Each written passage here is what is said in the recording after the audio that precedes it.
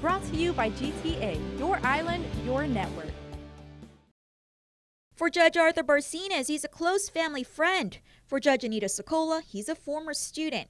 In filings made this week, both Superior Court of Guam judges disqualified themselves from hearing the controversial gun grab case, naming Lieutenant Governor Ray Tenorio as the defendant. Judge Barcenas stating, quote, "I do not believe I can be impartial, and thus, to avoid any appearance of bias, I must disqualify myself," end quote.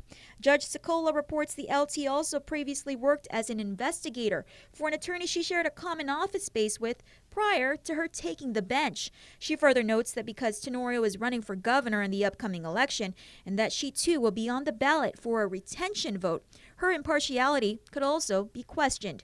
It appears more judges will follow suit. This according to an order issued by Chief Justice Catherine Merriman last Thursday, in which she appoints Maria G. Fitzpatrick as judge pro tempore. Her order came down 4 days ahead of the misdemeanor charges against Tenorio. Those charges again are reckless conduct with firearm, obstructing government function, and official misconduct. It is alleged the drunken LT made 6 grabs at Sergeant Carl Cruz's gun during the barbecue block party on July 7th. Tenorio, in previous interviews with KUAM, maintained the gun was improperly holstered and it was quote-unquote a teachable moment. He's set to make his first court appearance on October 3rd. That's when he'll answer to the charges against him. Reporting for Guam's News Network, I'm Crystal Paco. Brought to you by GTA, your island, your network.